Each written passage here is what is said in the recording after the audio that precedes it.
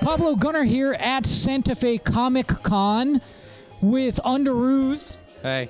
And Double D. Hi. The Daredevil of what is it? Hell's Kitchen. Hell's Kitchen. Okay, Hell's Kitchen. Off to a good start. This guy's on it. So, what is your occupation? I'm a vigilante. And on your not vigilante? You don't know who I am, so you can't know that. I do. I know. And what about you? I'm just a high school student, dude. I don't do much. He's just a kid, okay? He's just a kid trying to make the world a better place. So what did you think of Homecoming? It was the best movie I've seen in my entire years of life. I'm sorry, then. It was so filled with action. I was in it. It was pretty cool. That's it. Okay, cool. And what about you? Great movie. Great characters, the way it was written. It broke the formula of, a pure bad guy. It had a bad guy that you kind of felt for. And that makes a great movie right there. Okay, cool. Right on. Yeah, you got you there. What is that your favorite movie, Spider-Man movie? Favorite Spider-Man movie, definitely, yeah. Cool. And if you had to rank them, how would you rank them? Probably go Spider-Man Homecoming, Amazing Spider-Man, then Amazing Spider-Man 2, and then the one with Tobey Maguire going from 1, 2 to 3. Okay. And you?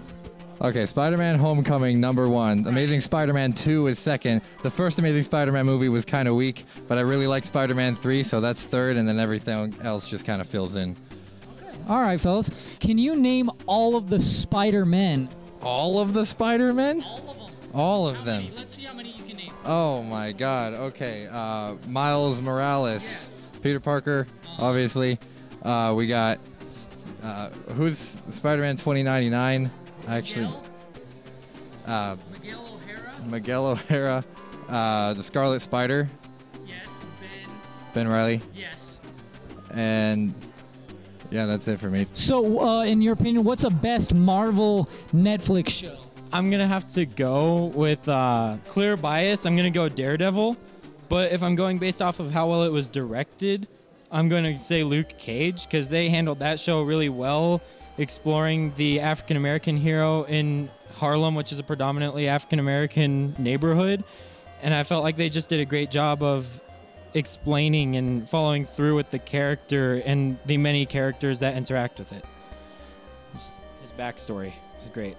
That was beautiful. Thank you very much. You deserve an award for that. And what about you? I'm a little less spoken than he is. I'm just gonna go with Daredevil. Okay. It's those fight scenes, man. They're so good. Those fight scenes. The hallway one, and then the stairwell. Oh, so amazing, so amazing. But yeah, you're right on the Luke Cage. Oh yeah, it's gonna be a good time. That's it, fellas. That's all I got for you right now. So, good job. Thank you very much for your opinions and thoughts.